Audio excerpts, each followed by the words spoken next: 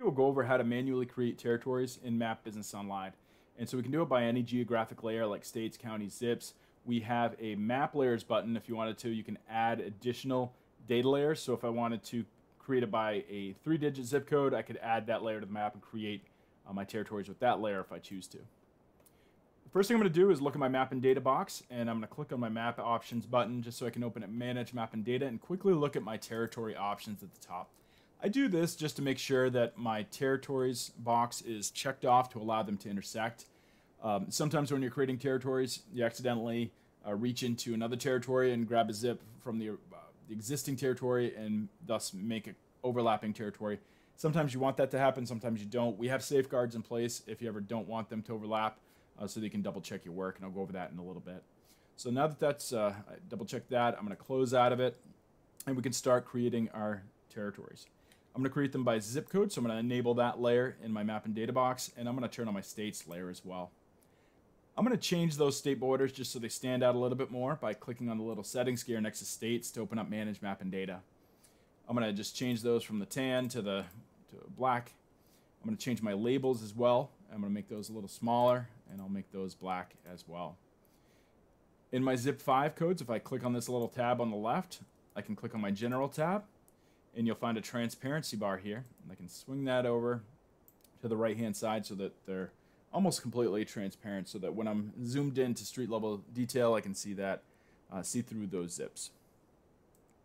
Now that I have manage map and data all set up, I'm going to go ahead and use my zoom tools, which I've explained in another video, but I'm going to click on this little magnifying glass to enable it. You can see it's enabled by that red circle with a white X, and I'm going to just kind of zoom in on Oregon a little bit. Let's go right up to Portland. So now when we want to create a territory by zip code, I can just click on a zip code. When we do that, there's this little box that pops up, and I have a new territory button. If I click that, then I can give it a name, and I'll just call it Portland 1.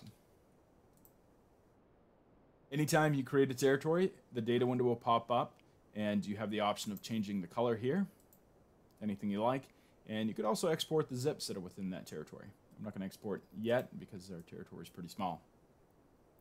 So now let's start expanding this territory, and I'm going to hold down the shift button on my keyboard, and I'm going to just start clicking away, start clicking all the zips that I think I want.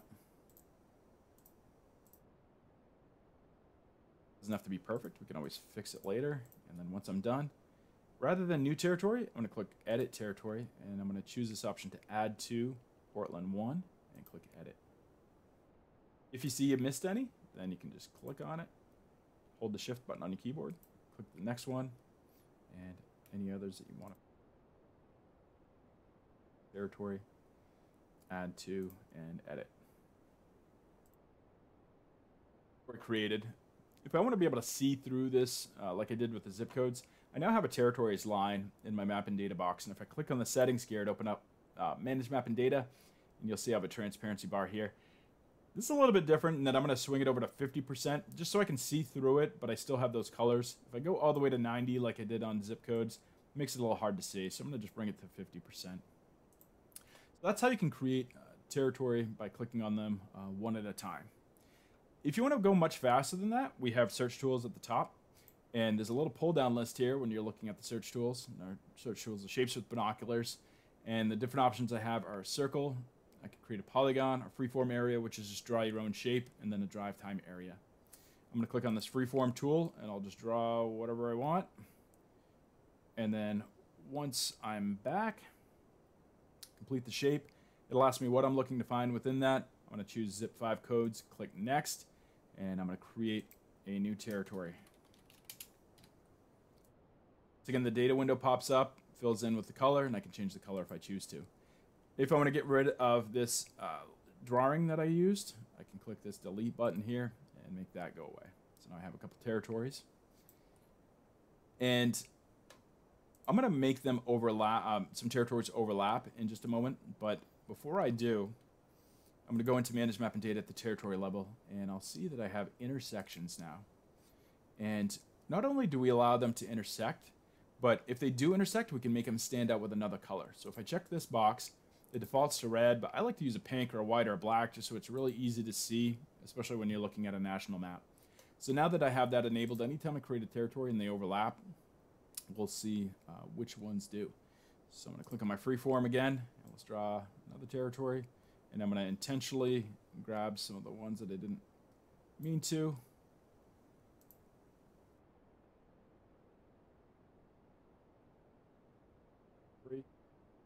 Now I can see my green territory, and I can also see some of those overlapping areas, and I made those pink.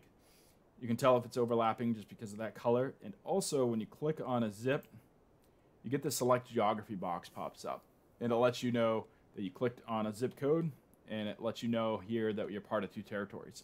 So if you didn't mean for this to happen, what I can do is click on the individual zip, click continue, hold down the shift button on my keyboard if I have more than one, and click those additional zips, and then I can choose edit territory.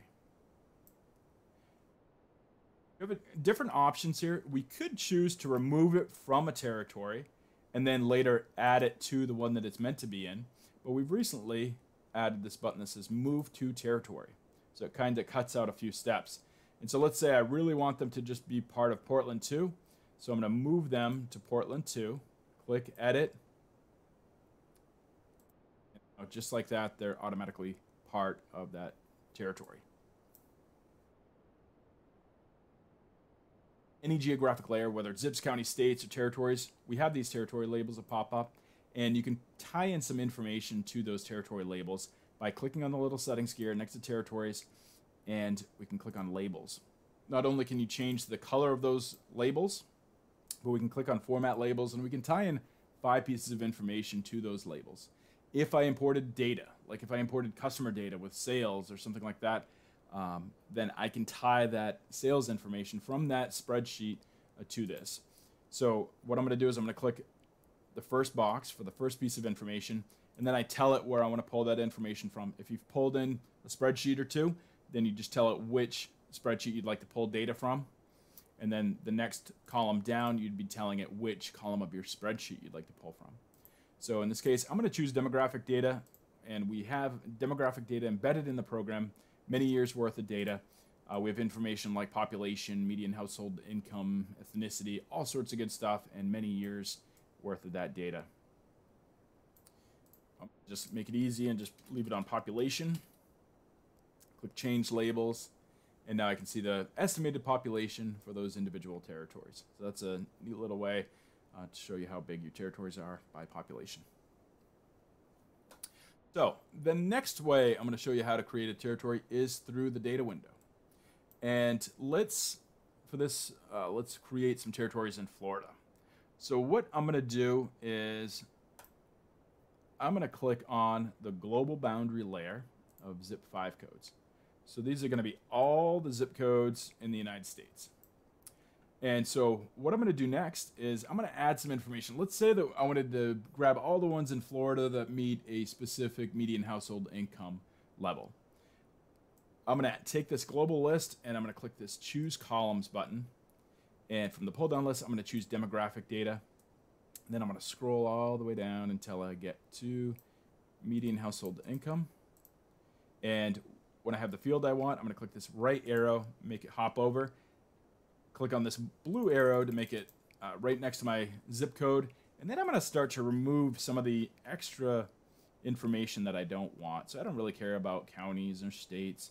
I will leave primary state.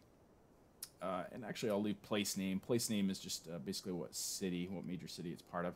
And then I'm going to click this blue arrow to make them go away. And then click Set Data Column. So now my data set is a little neater. So now I've added median household income to all the zip codes in the nation. I'm going to then use my filter button, and from the pull-down list, I'm going to choose General, and I'm going to tell it that I want to find a primary state, and I'm going to choose this pull-down list and make it equal to Florida. You can also use these if you were going by a numeric value, like greater than or equal to, and I'll show that off in a moment. So I'm making my primary state equal to Florida, and I'm going to click Filter. So now I have all of the primary state of Florida, all the zip codes within Florida, and I have a column for median household income. So that's step 1. Step 2, I'm going to go into my filter, and I'm going to add a second filter, and this time I'm going to choose median household income.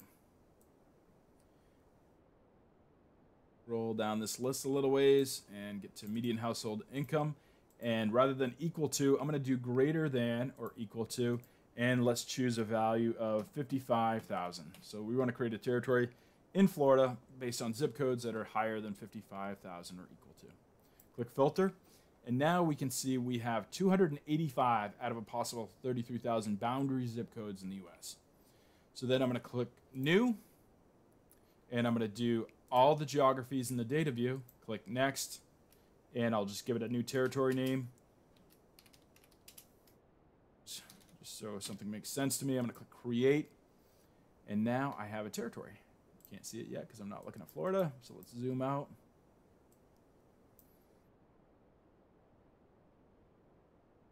And so now I have a territory consisting of all the zip codes above 55K. If I wanted to tighten it up or neaten it up, I could use my freeform tools and draw around the shapes. Maybe I don't want the panhandle in Jacksonville. I could draw a shape around those and then remove them if I wanted to, just to tighten up this territory.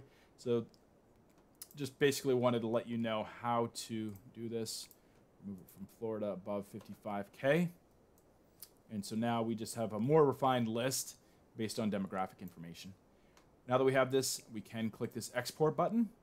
And one thing I want to mention about the export button is we have this box that says add point only, no boundary zip codes. So when you create a territory, it's a boundary zip code that's filled up with a color. There are two types of zip codes. There's boundaries, which you can use for territories, and then there's point zip codes. Point zip codes are essentially post offices or other large buildings that receive a ton of mail. They have their own zip code, but they're not really defined by a boundary just because they're a building. So if you want to be sure that you have a list of all the zip codes, point and boundary, the shapes and the buildings, then you can click this box to add point only zip codes to this list when you export, and it'll export it back out to a CSV. If you have any questions, please let us know. We're available through chat, phone, and email, and otherwise have a great day.